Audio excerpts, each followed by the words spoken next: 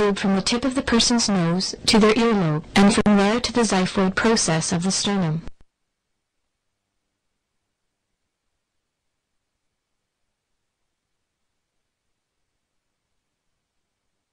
The tube is marked, or a pre-existing colored band is noted. The tube tip is lubricated and then passed into a clear nostril. A pen light is used to inspect the back of the throat to ensure that the tube is passing into the esophagus rather than coiling up in the mouth.